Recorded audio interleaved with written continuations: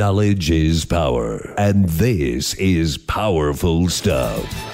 Wellness Education Cannabis Advocates of Nevada present the WeCan 702 Nevada Cannabis News Hour with your hosts Michael McAuliffe and Jen Solis. For the next 60 minutes, we'll take an in-depth look at the cannabis reform revolution sweeping the nation. The phone lines are open at 731-1230. That's 731-1230 or toll free. 1-866-820-5528. That's 1-866-820-KLAV. Now, let's bring on the hosts. Here is Michael McAuliffe and Jen Solis. Good afternoon. This is Michael McAuliffe, and welcome to the Nevada Cannabis News Hour. Jen Solis is out today, but here at my side, I have William Baker, known affectionately in the community as Beach. He'll be sitting in for Jen. Beach is the Director of Legislative Volunteers and Unions Participation for WeCan. So he's been working on this issue for a long time with us. So, Beach, welcome to the show. Good to be here. Outstanding. Well, let's get right into it. We were talking as we were doing the run-up for the show here of a couple of articles from the Las Vegas Review-Journal, both posted on March 26th. And first, let's go to an editorial from the Las Vegas Review-Journal where they say medical marijuana still makes most local elected officials nervous despite ample political cover from voters and lawmakers alike.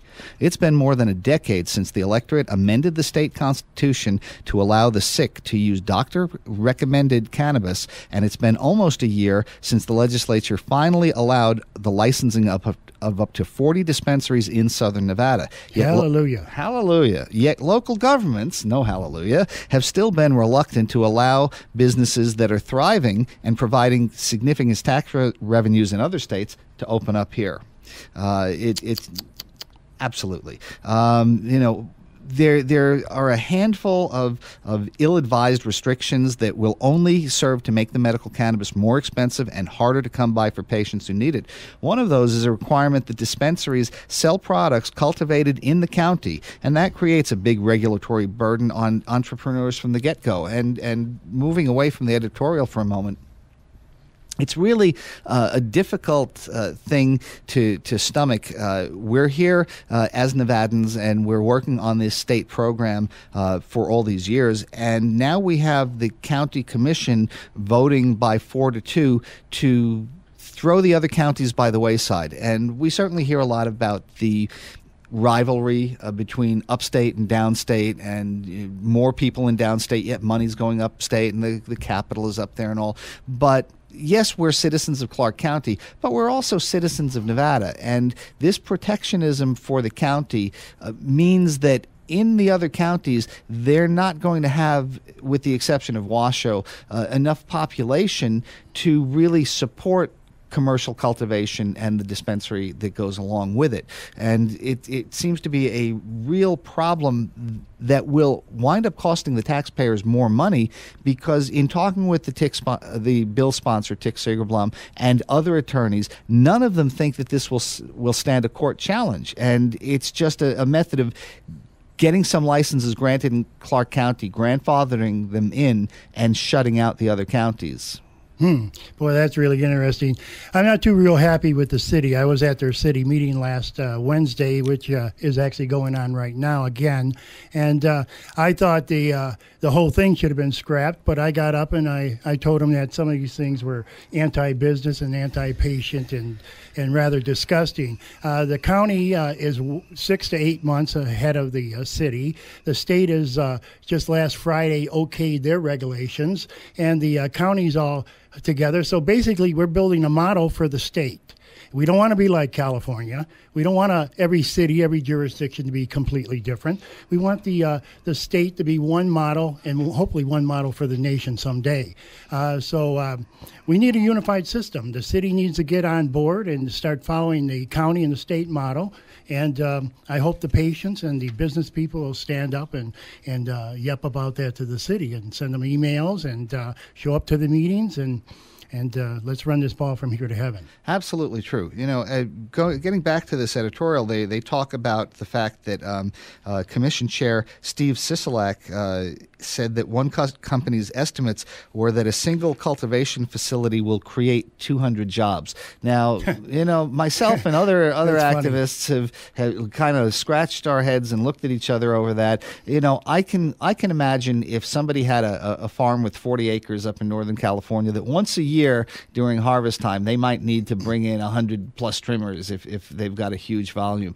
But the idea that these facilities are going to employ that many people, I think is just a pipe dream. Well, if they were in a constant state of harvest, then okay. And considering the demand in Colorado and Washington State right now, I'd say they need to be in a constant state of harvest. But that's really rather foolish, because it takes a long time to put in a crop from seed to harvest. And generally, you don't need all that much help during the beginning stages of planting. I think what it's going to wind up being is almost a seasonal sort of effort. And it depends on these individual facilities, how often they are going to be harvesting. They might have their plants set up to be harvesting every week, in which case they'll have more people trimming and more jobs in the industry there. But if they've got these big rooms and they're only harvesting once a month or once every couple of weeks for several days, they're going to wind up using part-time contract labor. And I know the union is trying to get in there, and there are some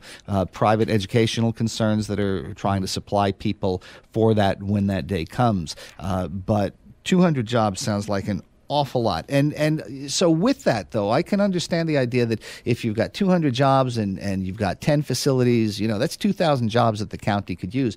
But we really are citizens of the state of Nevada, and we need to look out for the rest of the state as well, and the people in those areas who don't have the tourist income that we do in Clark County. Yeah, some of the interesting things I found out, we're not just talking medicine, we're also talking agriculture here. And I can't imagine telling a championship rose producer that they can only produce so much and they can only do certain things during certain times of the year. And it has to all be indoors and hidden. And I mean, some of these rules are just really rather ridiculous. And they're really strapping the business. They're really hindering the access for patients. More so what we're seeing from the city so far than the county. And well, I think the county's doing wonderful. Yes, they're doing great. The county's doing terrific. It was pointed out to me after the meeting last Wednesday was that the city ordinance runs 38 pages long, and it has a lot of just garbage in it. And the county ordinance is only 6 pages long. And the county has a beautiful streamlined program that's really well thought out.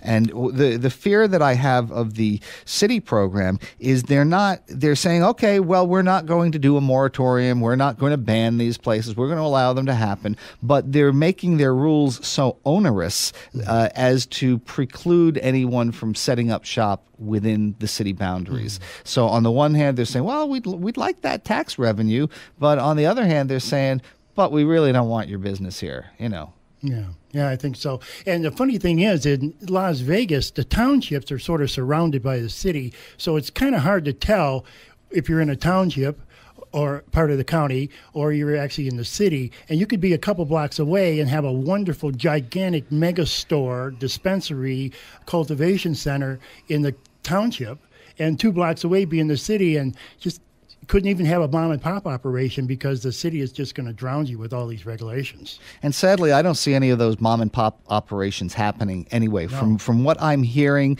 and I'm getting a lot of calls, I hear a lot about this. It looks as if this industry is going to be concentrated into a few very wealthy hands, partnerships that are putting together between $15, $35 million, and shutting out the middle class people who were some of the fiercest supporters of this reform through the last legislative cycle and through the election cycle in 2012. So bill has not translated into really what the people want, and that's unfortunate, but it happens all too often in this country.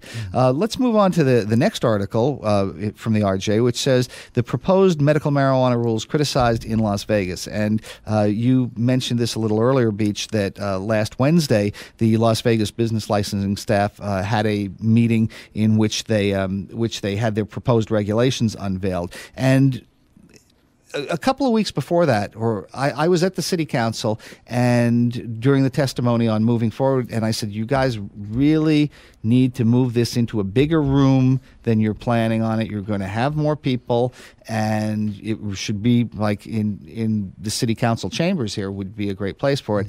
And they decided, no, this room we have is fine. And so last Wednesday, there were 100 people packed into the room. There was a fire marshal at the door. And then what wound up happening was there were 100 more people who would not get let in. And even the assistant to Jackie Holloway, who's the director of business licensing, Matt Walker, was not let into the room by the fire marshals because the room was full. And here's a guy who's working for the county, working on these programs, and he gets turned away. It was a completely inadequate setting for this. And fortunately, they heard common sense, and the meeting that is going on right now as we speak is being held in the city hall, and so hopefully there is enough room for everybody, and I'm sure it will. The council chambers are large enough. But some of what happened or what the city unveiled last week really, as the article says,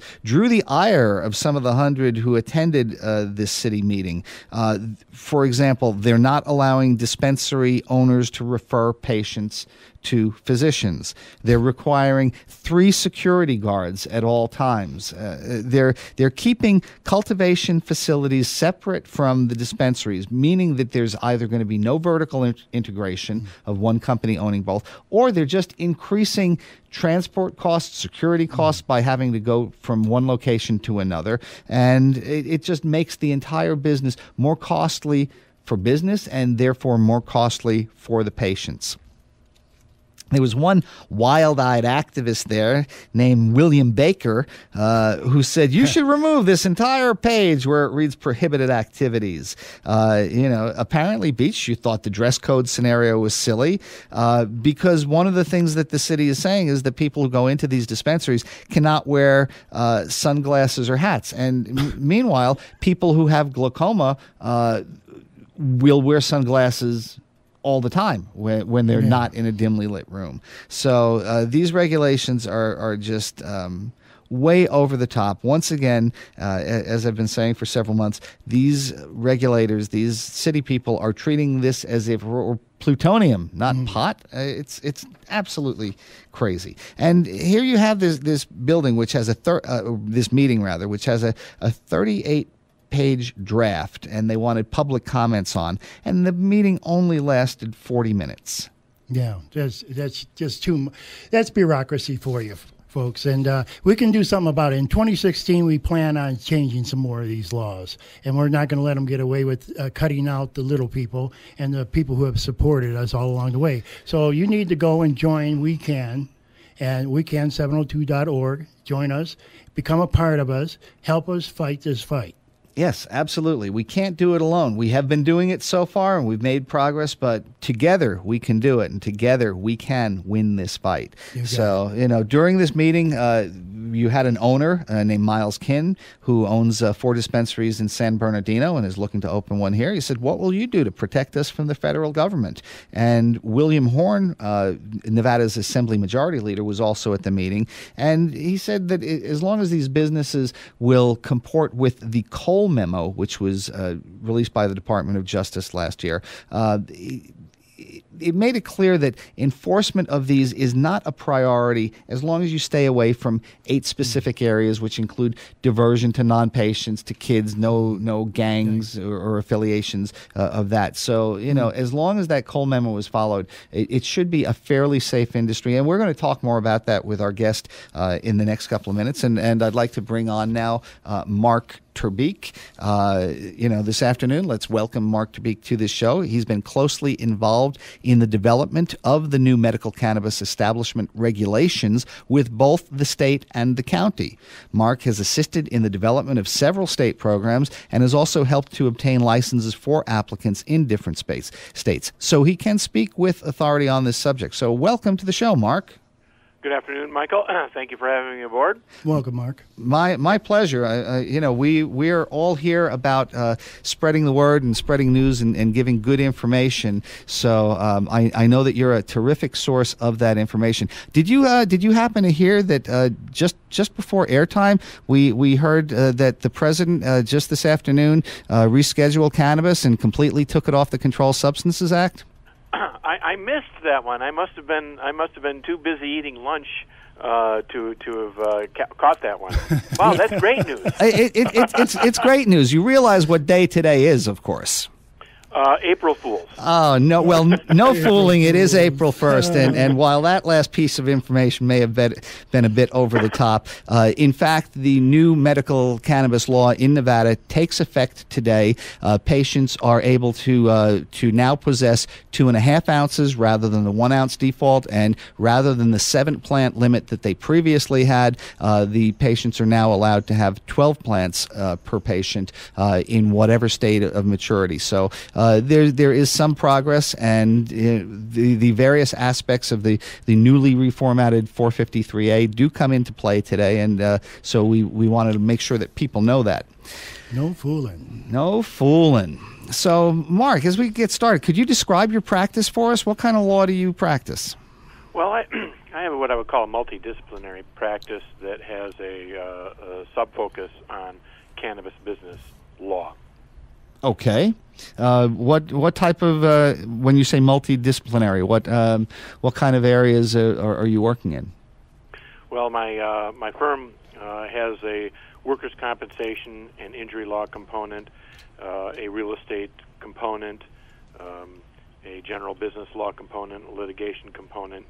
I have been involved in disputes concerning contracts, insurance, zoning.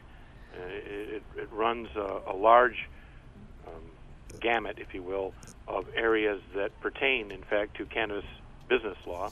So you're very well rounded. How long have you been practicing? 21 years. That's a while. That's even longer than I've been working in this movement. So how did you wind up getting into this area of specialization, though, working within the cannabis industry? Well, it was interesting. In 2008.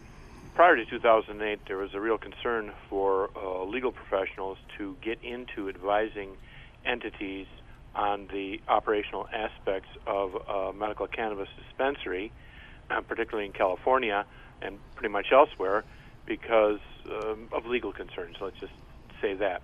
And then this decision came out in 2008 called Qualified Patients versus the City of Anaheim, which, in effect, in my view, and I think a lot of other lawyers' view, because the field really exploded after that, gave a reasoned basis for lawyers to do so in discharge of their duties of zealous advocacy and representation, because instead of then being seen as assisting in the transacting of cannabis, the legal advice was how to comply with state law governing the transacting of cannabis.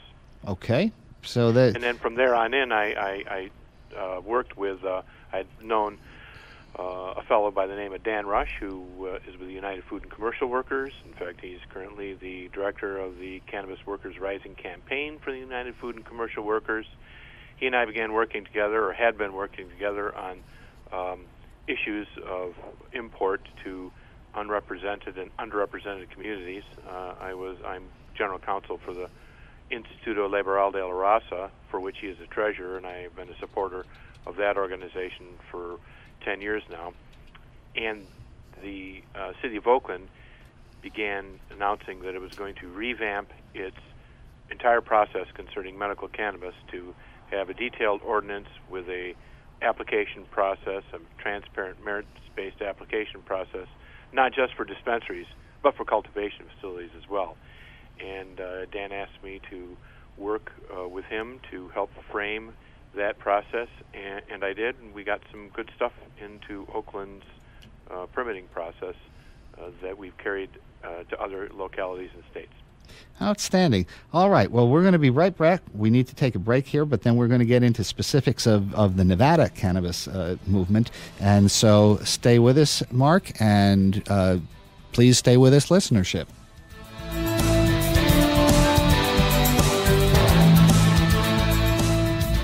The Von Dank Group offers turnkey solutions for all your cannabis needs, bringing transparency and responsibility to a young, budding industry. Helping patients by producing the cleanest, safest, and most potent medicines and infusibles possible. The Von Dank Group is a design, management, and consulting corporation with over 30 years of industry experience and knowledge of the dispensary, edibles, infusible kitchen, and large-scale cultivation of cannabis manufacturing facilities. Let the Von Dank Group help you grow your cannabis business from seed to green. www.vondank.com. Cannabis has been used as a healing medicine for over 5,000 years with no toxic side effects. Is it right for you? The professionals at Dr. Reefer are here to help. Now accepting new patients. Make an appointment today at 428-0000. Bring your medical records, or if you don't have them, their staff will work to document your qualifying condition with a 99% approval rate. If you have any of the following conditions: cancer, AIDS, muscle spasm diseases, severe nausea, severe pain, Crohn's disease, glaucoma, or PTSD, call Dr. Reefer today for your free consultation and their money-back guarantee. If you don't qualify, you don't pay. Call 702-428-0000 to get your Nevada medical marijuana card today.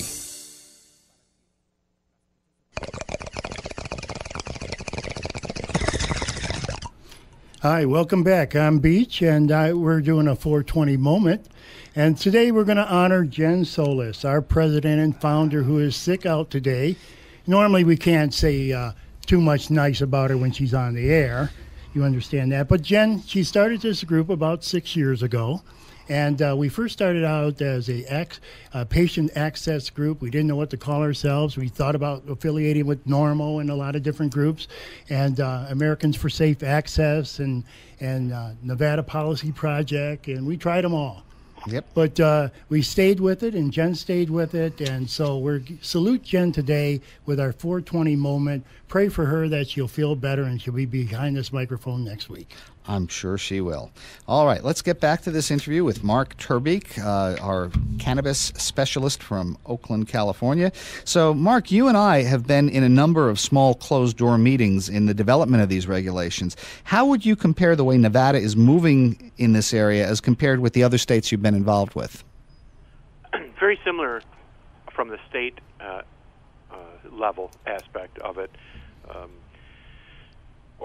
Entities, public entities, whether it be state, county, or cities, that don't have experience with this generally want to look to sources with the experience of this. So they look to municipal sources that will work with them. They'll look to private consultants who have credibility and background and are believed to be honest players. So this is nothing particularly unusual with the way the state is moving forward. So then, as we're being included in these meetings between advocacy groups such as WeCan, private attorneys such as yourself. So you're saying that that's a fairly standard way to move forward in this, because we've had an awfully hard time getting in the door on this one. Really? You mean in Nevada? Yes. Well, indeed, and for some reason, Nevada was a little slow to come to that, but since we've been working and I've been working in coalition with the United Food and Commercial Workers and WeCan, it seems that they've at least given us some sort of ear as to our interests. Yeah, I'd say we have certainly come a long way in this issue. I started testifying before the legislature back in 2009 on this issue, and at that time, nobody really wanted to talk to me. They would give me my 3 minutes, have no questions, and okay, next, and couldn't be done with me quick enough. And now, of course, they're giving us more time, bringing us into public meetings and taking part in the WeCan Nevada Medical Cannabis Symposium. symposium series, and it all confers a terrific legitimacy on us, and at the same time shows that they're making a good faith effort to listen to a constituency and move forward for the best of all involved. So through this development process, we keep hearing how there are going to be delays and longer rollout time frames, yet the process seems, to me at least, to be moving forward ahead of schedule at each step. Originally, the state was not going to have its regulations available until June, and here they were by the end of March. The county was not going to have stuff available until midsummer, and then they waived a comment period, and they moved it forward. Do you agree that it's moving more quickly? And if so, why do you think it's unfolding this way? That's interesting. It is moving more quickly than was publicized earlier. I think there's a couple of things that educate that, or that educate us about that. One is the game-changing nature of the Cole memo. That turned a real corner as far as public entities and states, their vision as to how to address and deal with the issue of medical cannabis or cannabis in general. And then they saw from that a sort of tidal wave of opportunity, tax opportunity, and other opportunity coming, and they wanted then to work with credible, good faith, honest brokers that had been approaching them previously in the process. So it was a little late, but better late than never as far as the state of Nevada goes, and some other states. But the interesting thing is the divergence between the local level and local levels, differing local levels in the state.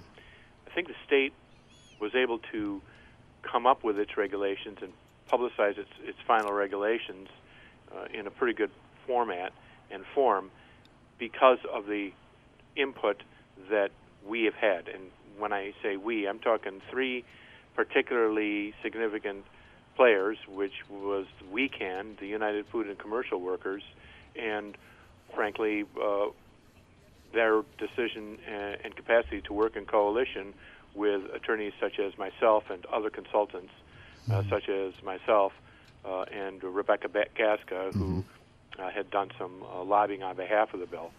So with all the input that they received from these sources, they were able to get it ahead maybe sooner than they thought they were going to get ahead. As far as the county and the city, the county's decision or process, if you will, the way that it is going forward and the speed with which it is going forward is difficult to understand under the current context. I think they're moving a little ahead of the state in a way that does not necessarily make sense from a transparency standpoint. Okay, we'll get into that in just a minute. But as far as the business aspects, who or what kind of applicant groups do you think will have the best shot at getting licenses? Well, keep in mind the state statute was written with a certain bias toward organizations or groups that demonstrated a significant financial contribution to the state of Nevada. Therefore, business organizations that had large tax payrolls, large payouts to the state of Nevada's coffers, directly and indirectly, those are going to be larger entities. They will have necessarily, statutorily, a sort of advantage. Another advantage toward a larger, more well-funded group is the nature of the regulations themselves, keeping in mind that cannabis is a medicine and a product that, while though not plutonium for sure, is still intended for human consumption. There are a lot of regulations and a lot of basically business burdens that one has to meet in creating, say, a facility to grow the raw vegetable leaf that provides the basis for the dispensed final product or the edibles or infused at the production facilities. And these are all expensive things to do. So the best groups are the ones that are going to be very well funded and have experience and a vision that shows up in its organizational structure and its bank accounts.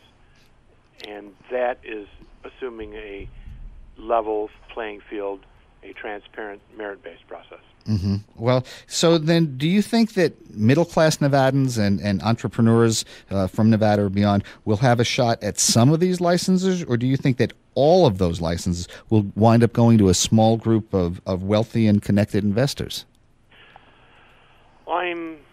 My fear is that they would probably go to a small group of wealthy, connected, emphasis on the connected investors. A middle class, financially, a middle class investor or entrepreneur might have a shot, or might have had a shot at something like a dispensary, and then the regulations at the last minute imposed a 2,500 square foot minimum on the dispensary. So, you could do it, and you're still going to need $250, $350, maybe more $1,000 to open up just minimally a dispensary at 2,500 square feet. That would be in the reach, I think, of a middle-class person with access to loan capital, but a production facility with everything that's required to implement with respect to a production facility and a cultivation facility, those may be out of reach from ordinary middle-class Nevadans, as I understand the term middle class.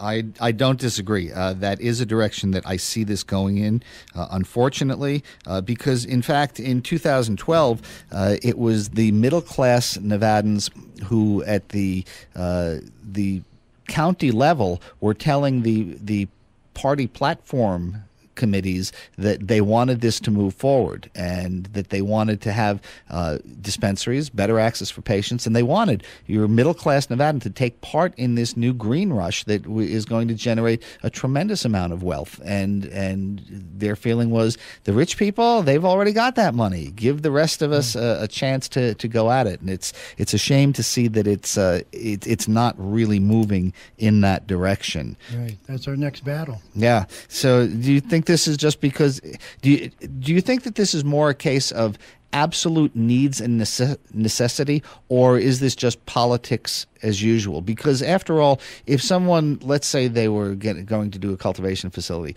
and they start out small and then they can bootstrap themselves up after several harvests to move into or to increase the size of their space within a facility that they're actually using to cultivate, and that would seem to be a sustainable growth model that would also take into account the fact that the patient base itself is still only about 5,000 people in the state, but is expected to move to 50,000 within a year. So the idea that you're going to have these big 20, 50,000, 70,000 square foot facilities, which are cultivation facilities, they're going to overproduce at the start. And it would seem that a smaller entrepreneur would actually be more in line with what the state is looking to do.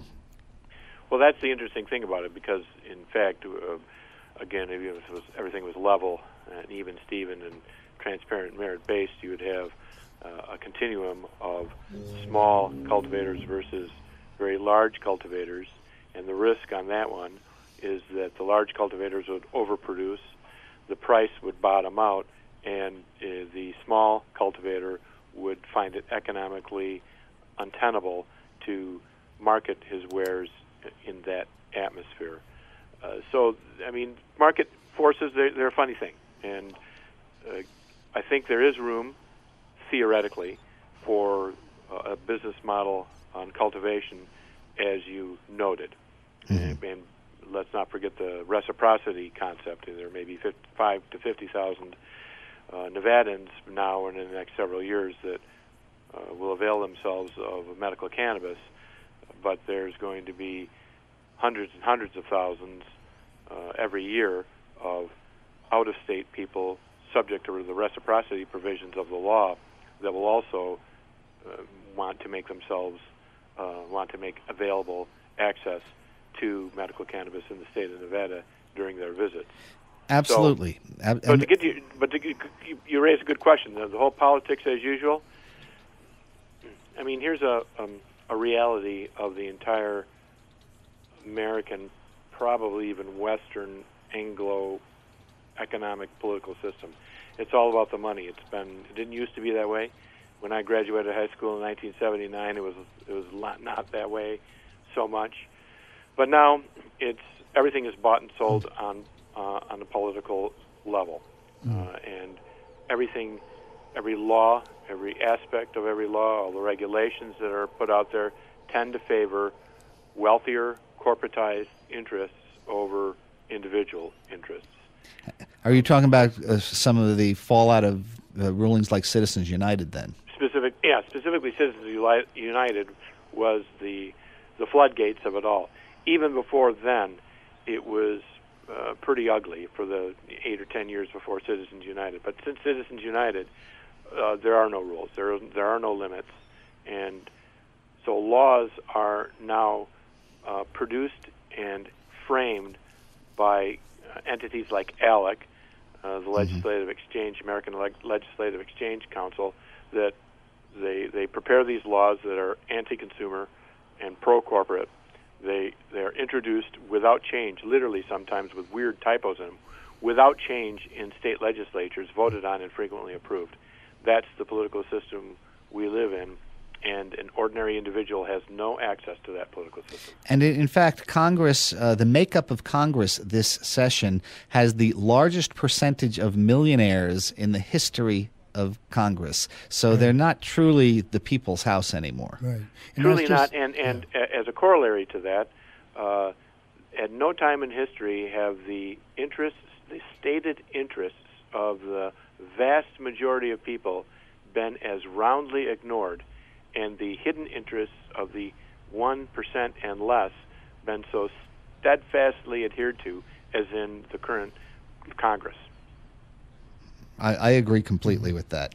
Yes. So, but getting back to Nevada and something that maybe we have a little bit of control over, on the state level here, we have this a definite merit-based system, which certainly we worked on together to help get through the legislature. But on various local levels, however, there seemed to be a trend towards these special use permits, and not only down here in Clark, we're seeing it happen out in Nye, where I'm hearing it happening up in Story County, and these use permits are going to be awarded by elected officials rather than through the standard business licensing practices. Now, we've talked about transparency and merit-based, so how concerned are you about this development? I'm greatly concerned. My deep concern is that local officials with access to a lot of this money may feel that they can get around the federal tracking that is most certainly going on with respect to that. They can hide it. They can have bagmen take the money here or deposit it there, and they can feel that they can be clean as a whistle on it, give favors that are bought and paid for to their friends without having to address the merit-based process and sidestep it. So they'll, for example, they'll front-run the merit-based process. So the special use permits are granted before the merit-based process is gone through at the state level. And the approach on that one is, well, if you don't get the special use permit, you're not going to apply for the state level, and therefore there's not going to be any scrutiny, any potential for revealing a discrepancy in the ranking process between the state level and the ones that are given out pursuant to the special use permit. I'm greatly concerned about that and what that means for the consumers of the state, not to mention what it means if the feds, which I expect them to do, will investigate that. It might discredit the entire movement in the state. Well, on 2 points there. I mean, here in Clark County, Nevada, we're very familiar with this corruption angle. About 10 years ago, the feds did something called Operation G-Sting, which wound up having 4 out of the 7 county commissioners doing time in a federal prison. And so I would have to think that the current crop of commissioners is acutely aware of that kind of scrutiny, and I have not spoken with all of them on this, but several that I have, they're very mindful of this, and they're understanding that the federal government is casting a very close and cautious eye on what's happening here. And that's not to say that shenanigans won't happen anyway, but I think that there is some circumspection on this issue by some of these sitting commissioners, because none of them wants to wind up where their compatriots were. However, if you look at like the state of Illinois, where 5 out of the last 8 governors have gone to prison after their terms, some people just don't learn.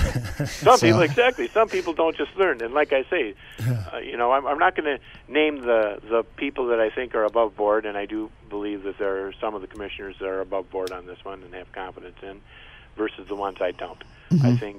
I think what is the problem here is a potential arrogance and hubris, is that it happened to the other fella, and it's not going to happen to me. And it's just they're not realizing that even as we speak, their bank accounts are being monitored by the FBI and the Department of Justice, because the National Security Agency has access to all of that, is scooping up all of that, and it's sharing information on a daily basis with these other agencies. So if there's money been exchanged, they already know it, and they're just going to wait to see how that plays out. And if it looks like it doesn't pass the smell test, you can get a registration if you're an interest or a group that wants to play it that way, but it doesn't do you much good when you spend all that money and 18 months later it's all shut down because half the people involved are indicted. Well, we're going to ask one more question here and go to a break. And what that is given that this industry is coming forth for the benefit of patients, what can patients, their caregivers, advocates, activists do to ensure a fair, merit-based system for awarding these licenses and make sure that system prevails? Make a stink at all county commission meetings, at the city councils that are dealing with this, and at the state level. And any time there's a hearing on it, get up there, go forward, and say, we want a transparent, merit-based system. And we want you to make sure that any applicant, any license, passes through and is vetted by this transparent, merits-based system, because that's the way that gives the best medicine at the best price to the people who need it. Absolutely. And without those people, without those patients, we wouldn't even have an industry here. So we're going to take a break now, and then we're going to come back for more with Marc Terbeek.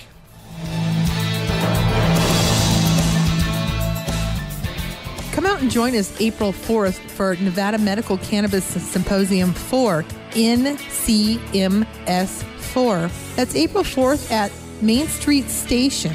Look on our website, www.wecan702.org or www.wecan702.com for details.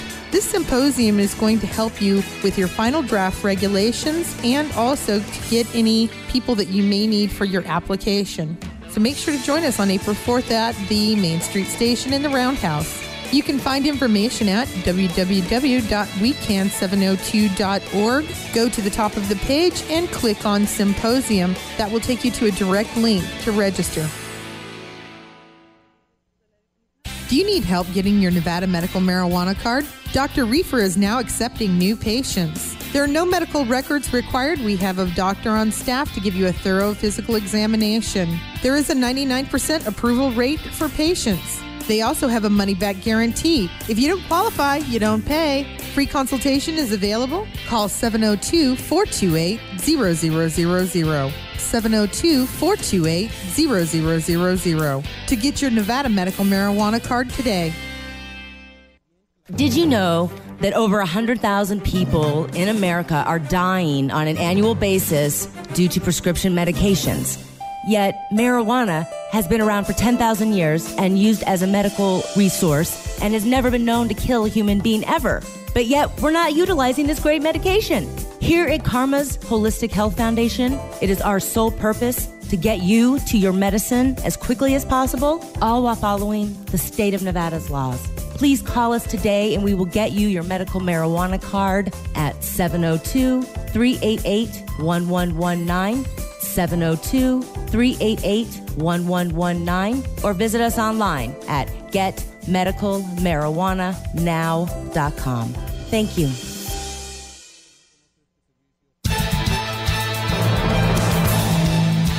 And we're back with Marc Terbeek. And Marc, I'm going to ask you to hold on for just a minute because we have Ariel Clark calling in from the city meeting to give us an update on what went on today. Ariel, welcome to the show. Ariel, welcome. Hello, Michael. Thank you very much. So, what's going on down at the city there? Are they still, do they have their crazy hats on? Well, not much to report from today. This was the second day where the city accepted public comment regarding the proposed regulations. Karen Duddleson, who is the Director of Business Licensing, she mediated the program. And I would say the entire City Council chambers were completely full of folks who were giving individual comment regarding the draft 38 pages of ordinance. Good. Wow, that's a lot of people. That's a fair-sized hall. Good. It was great. I would say a lot of the comments kind of discussed the rather onerous nature of many of the sections in the ordinance, but I would also say please do go to the City of Las Vegas website and look at the draft regulations. I'll be accepting written comment until April 24th at 5 p.m., and they were very receptive to listening to people's feedback. So similar to what we saw with Clark County, the City of Las Vegas is very open to comment. And also just as a side note, on April 22nd from 6 to 8, there will be a city town hall meeting. Very good. Is the meeting still going on at this point, or is it over now? It was pretty much wrapping up by the time I stepped out. So, in other words, they had City Hall, the City Council chambers, which, to my mind, have at least a couple of hundred seats, if not more. It were full of people who wanted to make comments, and they had an hour and some small change to make these in. So they probably gave everybody about 15 seconds to talk. Right. Yes. Good. And we want to thank everyone that showed up and is listening on the radio right now. Absolutely we do. So they have not said anything about some of their ideas, like forcing people not to wear hats or sunglasses or limiting. They're just in a period of taking public comment and not giving any feedback. Yes, indeed. But I will say it was more than 15 seconds. They allowed some individuals to speak for several minutes about personal stories as well as kind of substantive comment. But, with regard to any feedback from their end, just taking comment until April 24th. All right. Well, thank you so much for that report, Ariel. Ariel was on our show a couple of weeks ago along with Victoria Seaman and Michelle Fiore, and she will be speaking at the Nevada Medical Cannabis Symposium on Friday. And, do yourself a favor if you're interested in this industry. Get down there and get to that symposium. You'll get a lot of great material and a lot of knowledge from people like Ariel and Marc. So thanks so much for calling in, Ariel. Thank you. Thank you so much, Michael. Right. Bye now.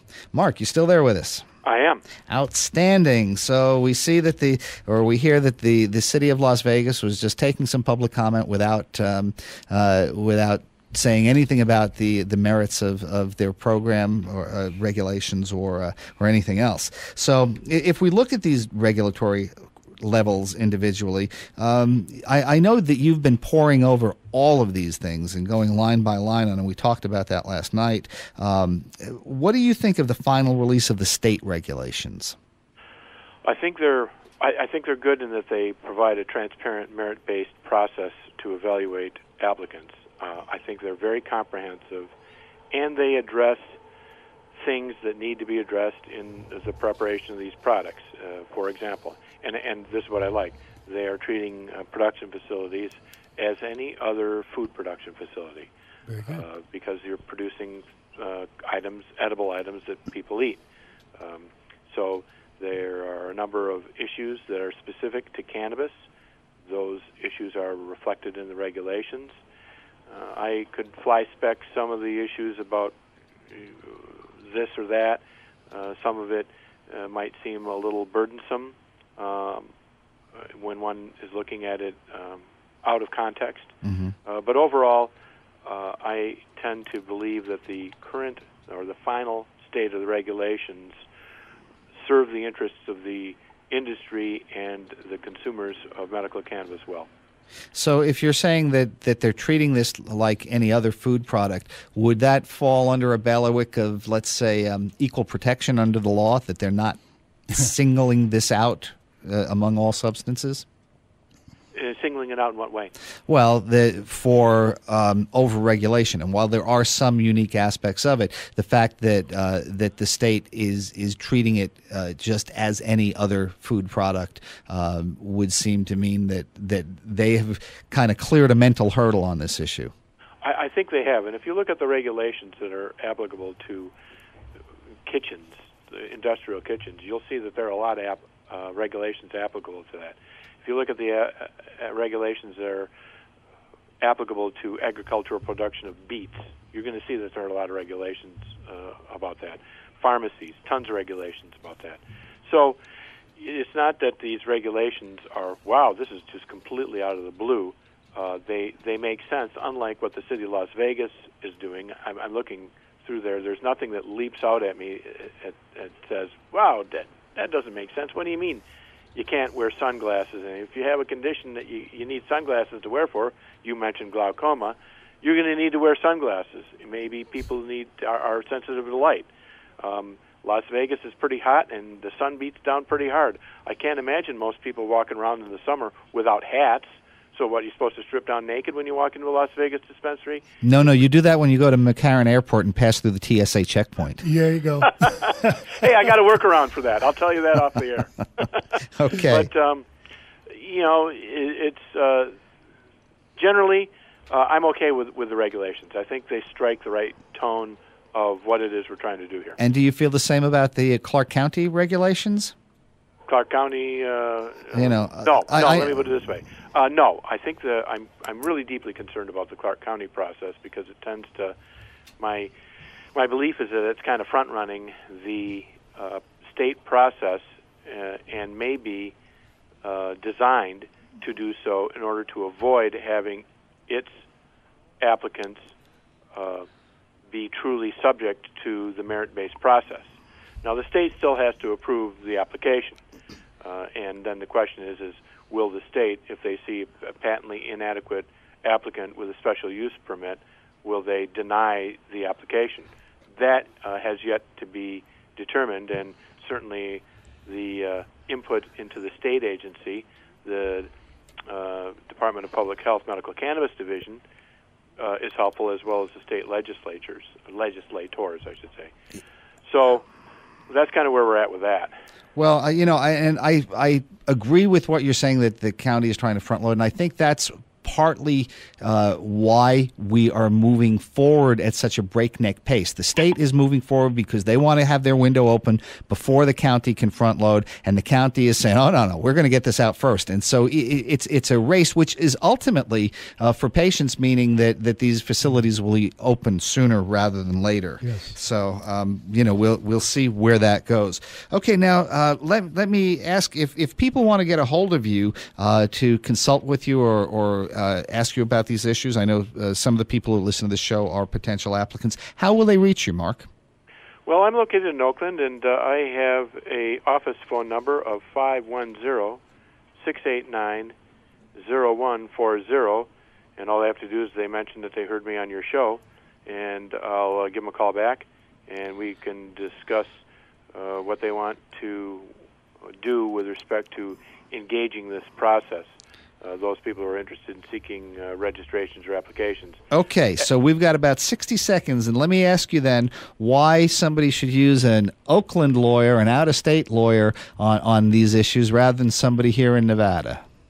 Well, that's an excellent question. And one, if you're using me, you're actually going to be using a lawyer in Nevada, because I have teamed up with a series of lawyers in Nevada to accomplish the objectives of any retention. And why me particularly? Experience and a track record. There you go. And that's where we're going to wrap it up. So, Mark, it's been a pleasure having you on. You provide a lot of knowledge, and we're going to see you on Friday. Everybody who's interested, register at wecan702.org/symposium and come on down Friday and listen to Mark and Ariel and a host of other experts on this show, on this issue. And until we see you next week, keep fighting for your rights. And Thank you. Remember, together we can do it.